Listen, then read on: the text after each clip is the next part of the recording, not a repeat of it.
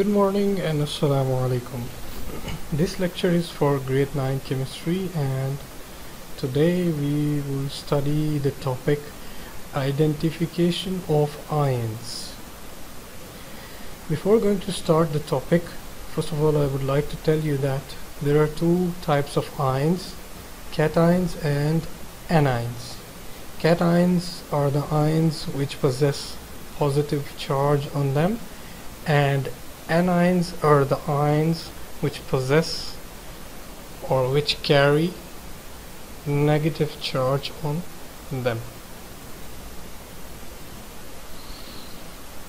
Which kind of ions we are going to test here are halide ions, sulfate ions, metal ions. Metal ions are, most of them are positive ions or cations.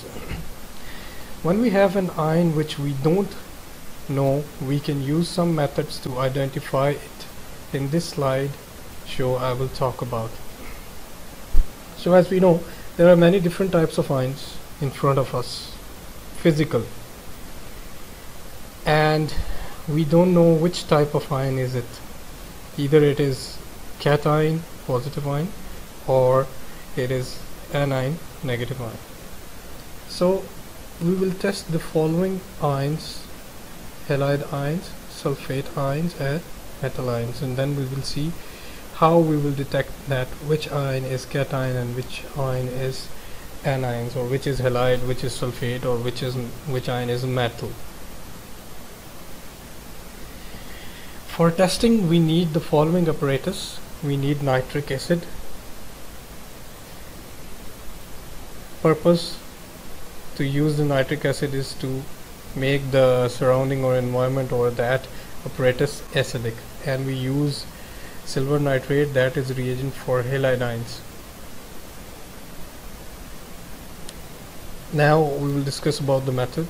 First of all, we will take a small amount of solutions, different types of solutions, we don't know which ion is this, and then we will add dilute nitric acid to all of them in same amount to make the environment or to make the solution acidic.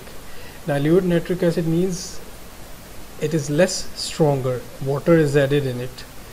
Now environment is ready or solution is ready. Then in its next step we will add silver nitrate into all those solution samples which we have taken already.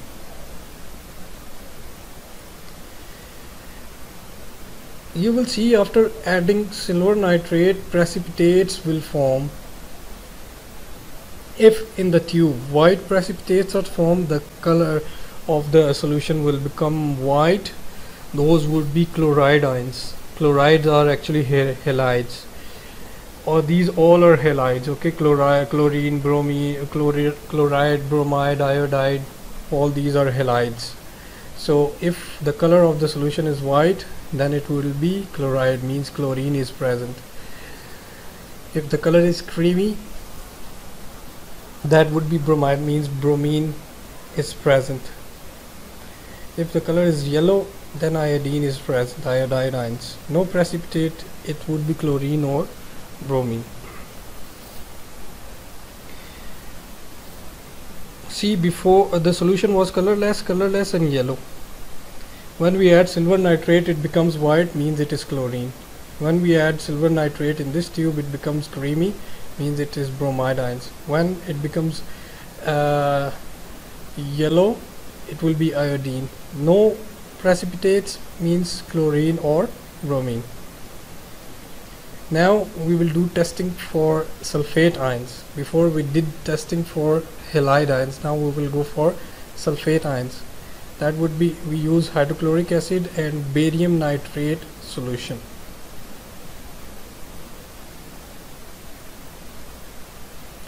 Take a small amount of solutions. First we will add hydrochloric acid in all the test tubes of sulfates which we have taken, and then in the end we will add barium nitrate. What will happen, we will see. If the precipitates formed are white, then those are sulfate ion. No change, nitrogenous sulfates. These are the observation you can check. Now metal ions. We will use sodium hydroxide. These are the reagents of metal. Take a small amount of solutions, add few drops of sodium hydroxide. If the color is pale blue, that would be copper ions. If the color is green, that would be iron 2. If the color is red brown, that would be iron 3. So this is how we can detect the different types of ions, cations or anions. This is it for today. Thank you very much.